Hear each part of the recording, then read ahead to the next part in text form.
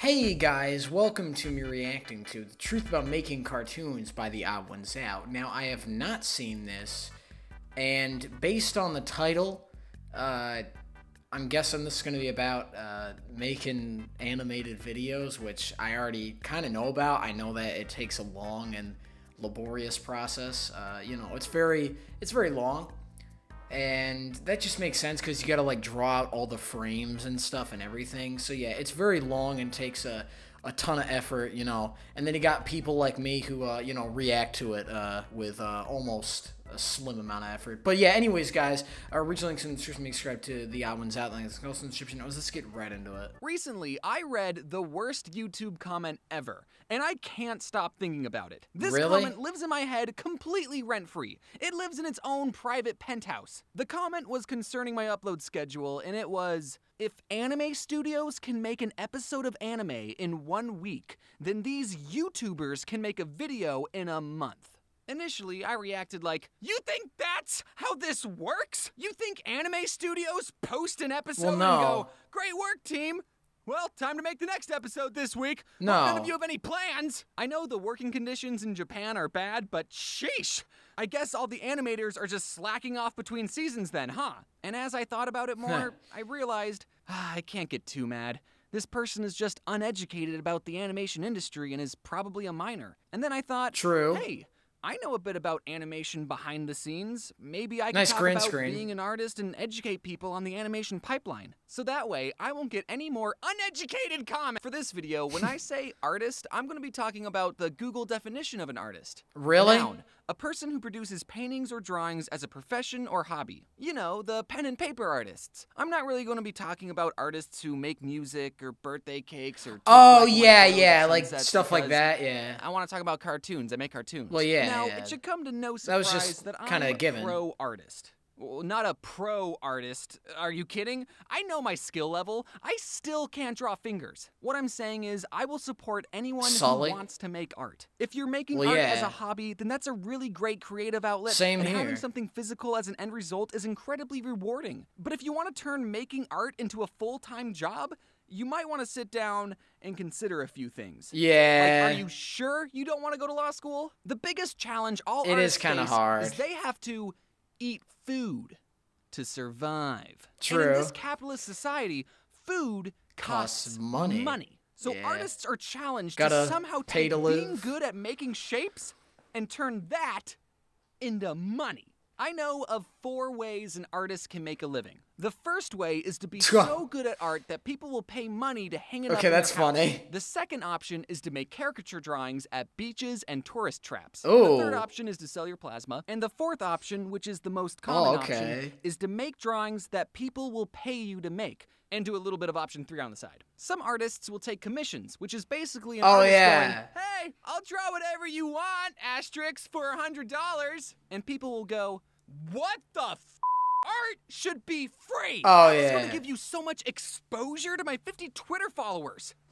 Or people will go, I want you to draw this cute animal character I made, and while at first your price might seem a bit high to the uneducated, I understand that art is a time-consuming process and you Yeah, need to eat too." hey. So here's a crisp 100. Hey, it's me. Another Hey. somewhat more stable Yeah. idea is that I've artists done can get art jobs commissions at before. studios or work for a Well, I haven't YouTuber, taken them, and I've we'll given- be like, yeah. hey, we'll give you money if you draw specifically what we want, and if we don't like your art, we'll make sure to communicate clearly what we would like changed and work as a team to do the best we can. Or you're fired! And that leads us into animation. An important thing to remember for animation is that drawings equal time plus money. Exactly yeah. how much time? Well, to answer that one commenter's question, no, an anime studio does not make an episode of anime in 1 week. I think. South Park is what making an episode in a week looks like. Yeah. And truthfully, that's very impressive. I take months trying True. to figure out what the heck I'm even going to talk about. Well, yeah, adult Making a animation single is not episode of a great. cartoon from scratch takes about 2 years. Don't believe me? Well, let's see what Yakko from the 2020 Animaniacs has to say in the very first episode. At least, we still think there's a President Trump. You see, the writers are writing this in 2018. Now that doesn't mean Oh, yeah, it took they made a 26 years joke. to make the first season of the Animaniacs. There's a lot of moving parts that happen when producing an animated TV series. For starters, the whole season of the show gets made at the same time. While the writers are writing episode 12, the storyboard team is boarding episode 3, and the design team is designing the bowling shoes that are going to be worn in episode 6. And it's someone's entire job to make sure that everyone's doing their job. This is called the animation pipeline. And there's so many other departments that I could honestly make a whole other video about this pipeline. If you're interested, I'll do it. But just know that it takes roughly 2 years to make a season of a cartoon show. And that's why when shows reference memes, they're extremely outdated. You know, like a boss!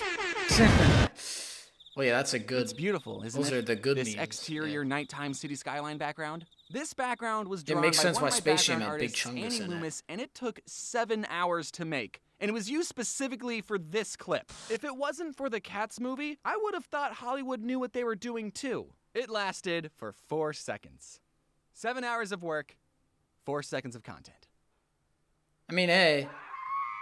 So before we continue, I'm going to make you all at least he's sit up front and of that he has appreciate other this background animators for doing another his 4 videos. seconds so I can double the value of this background. Backgrounds can be a time-consuming process, and the whole purpose of them is to be in the back of the ground. They're not even the focus. So storyboarders will sketch out a scene to set the staging through layout, posing, and character expression. And during this phase, I'm trying to find places where I can reuse backgrounds or take pieces of other backgrounds and Frankenstein monster them together to make an entirely new background. Like how I used the city background to be outside this window, or how I took the buildings from this background, the bushes from this background, and the bench from this background and made an entirely new background. And hopefully, none of you noticed. Am I being I don't think cheap anybody or noticed. cutting corners?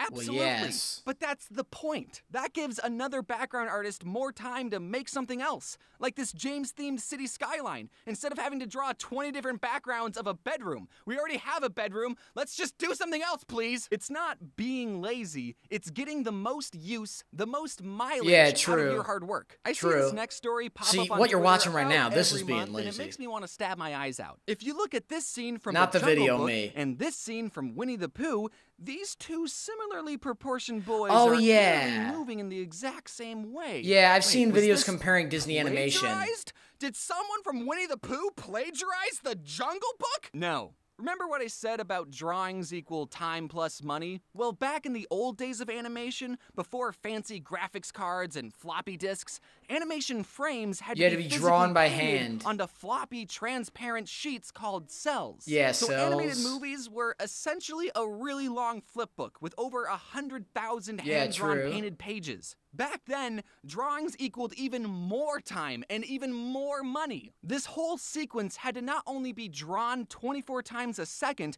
but it also had to have the correct timing to look like a little boy was jumping on rocks. Just because you drew 24 Mowglis doesn't mean they're gonna look good when you play the frames together. So if you're making a cartoon movie in the 70s and you need a scene where a young boy character is just being a dude and throwing rocks, and you need a really climactic fight scene, are you gonna spend the time and money drawing another boy throwing another rock when someone else already did that 10 years ago? Or are you going to reuse the animation the studio already made and then have more time and budget to make an even epicer fight scene? If these movies were from 2 different studios, then yes, that would be a completely different story. But Disney owns this movement of our boy Mowgli, so they're allowed to use that movement on our boy Chris. It's just reusing stuff. Turning your art into a full-time job is very difficult. I'm extremely lucky to not only have this opportunity, but to be able to build an amazing team of talented artists to create these cartoons and share them with you. And because of you watching these videos and supporting me, I'm able to reinvest money into the team so we can make better quality content and I can support more artists. Yeah, it's a win-win symbiotic thing we got going on.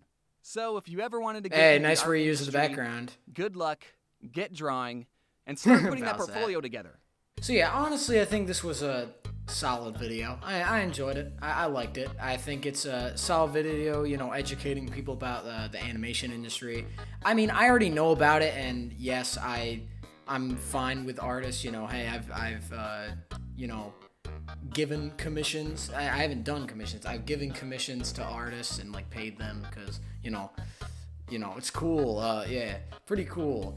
But yeah, honestly, I think yeah, artists do deserve a lot of love. Unless I guess it is like, harassing other people or something like that, But, yeah, honestly, yeah, I'd say this was a solid video, just talking about the animation process and all that. And one thing I was going to say as well with the comment, it's like, when you really think about it, the Odd Ones Out, like, yes, it's like a team, but like it's probably smaller than a team of animators doing an anime, because there's probably it's probably a way bigger team than just what James has, to be honest. But yeah, anyways, guys, I hope you guys enjoyed. Leave a like and subscribe to my channel. See you next one. Bye.